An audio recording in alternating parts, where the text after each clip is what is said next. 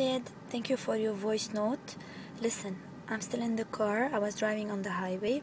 This is an example I have created for you.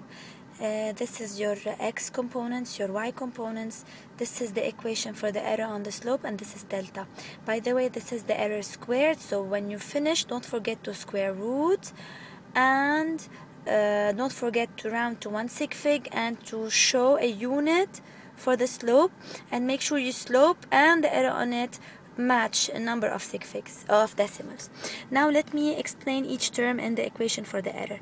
N is the number of points. In this case you have 4 points. What is EI squared? Let me start with E1.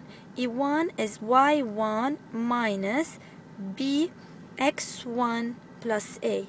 So B and A are the slope and the y-intercept that you already found from your Casio calculator.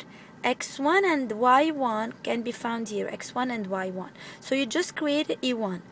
And then, excuse me, you square E1, you square E2, you square E3, you square E4, and you add them. So this is, in other words, E1 squared plus E2 squared plus E3 squared plus E4 squared. This process is time consuming, yes, but if you really think about it, it's not difficult. Now concerning delta, what does this mean? It means it's x1 squared plus x2 squared